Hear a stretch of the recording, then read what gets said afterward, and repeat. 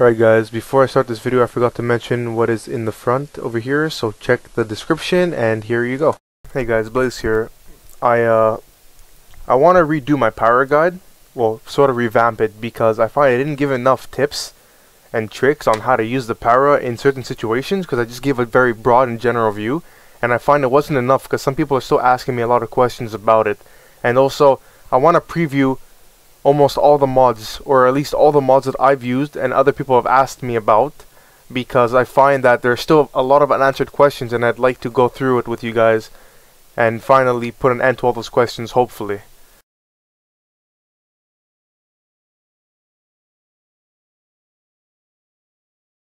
Alright guys, I am using fox hunting because it is probably one of my most favorite maps, and also it has a lot of the stuff inside which I'm going to be using for my guide, a lot of the scenarios that you guys are going to be going through. Now, number one that I want to talk about is stairs. Stairs are probably the worst thing to fight on with a para. It increases your bloom and recoil also, so it's just nasty. What you want to do is fight on surfaces like these, just straight up surfaces. You don't want to do stairs. Stairs are a no-no. If you have to fight on stairs, do not fucking move shot. Plant your ass down. You better crouch and start shooting. You don't want to be moving. That's the best thing you can do, especially for slants as well. Stairs and slants are very similar. You don't want to be on a slant when you fight a para either. Alright, what I also want to talk about is the overall range. You don't want to be fighting someone past 25 meters. I mean, that's just retarded. I mean, look how far 25 meters is.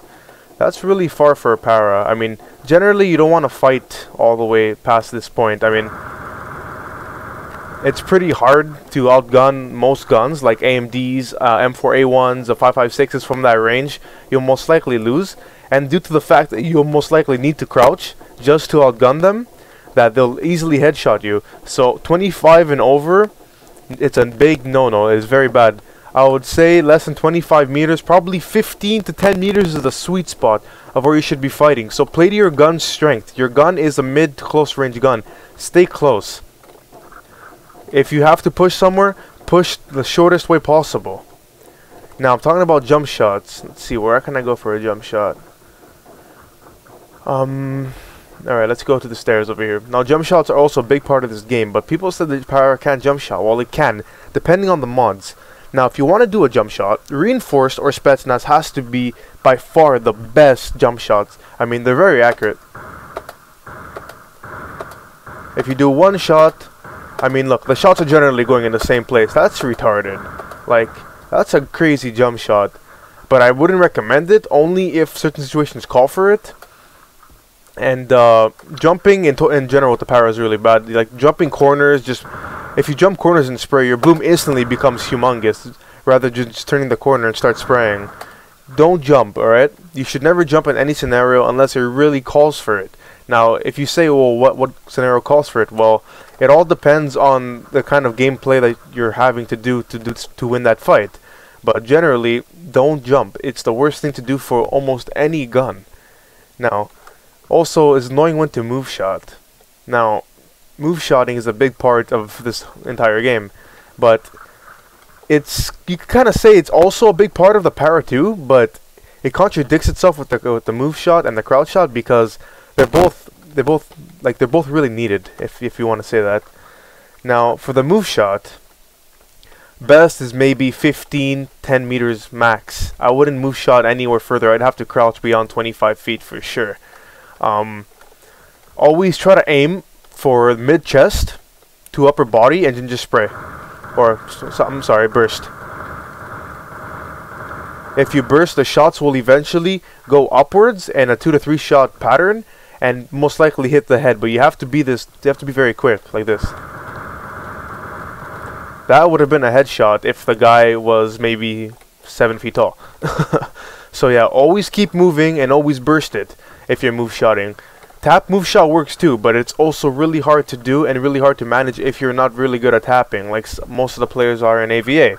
Now, another thing I want to mention is the headshot level. Look at Righteous over here. Look at him.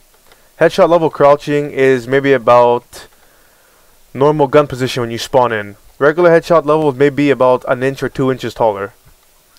So always keep the headshot level when you pop in. Boom, boom, boom. Always keep the headshot level whenever you're moving. It's probably the best thing. If someone's camping a corner right here, headshot level, boom, boom, boom, dead. Always keep it. Alright, now another thing is very important is assessing someone's skill level and your own skill level before engaging on long range. Now, if you know that, let's say the enemy has a 5.56 and you have a para, obviously, and you know that he is better than you in general, you do not want to fight that. Don't take a chance. Just back up and like wait for the close range where you can destroy his gun because of your damage. Now, if it's a bad player with a 5.56 and he's really bad, he's missing everything, and you're a good power player, I would say definitely try it or even go for it. Assess your amount of HP first. If you see you have enough HP to tank a few shots, I should definitely attempt it. I've done many long range fights like that, clutches that I've had to fight long range. It's been working. Just assess the player's skill level. If he's much better than you at long range, do not attempt it. You're just gonna end up losing. Now, another thing is EJ08 gloves. I know people don't like spending the money on it. I personally don't, but in tournaments and maybe like some competitive clan wars on my ults, I would definitely use it. It helps with the move shot, and come on, better move shot is just beautiful on any gun, especially the para, a gun that's lacking move shot. More move shot, better kills. Just end the story. Now, another part of this para guide is spraying. You don't want to be spraying at all. Now, spray maybe 5 to 1 meters max. That's about it. I mean, look at that. That spray is really bad. I mean, I've sprayed so many times and I'm lost. Close range just because of it. You don't want to be spraying. The best is either burst or tap. Burst is the best from 10 to 15 meters. Probably around here. I mean, look, you know, it's pretty nice. I'm not really controlling it, but I mean, it works well. 50 meters and over, you probably just want to tap it.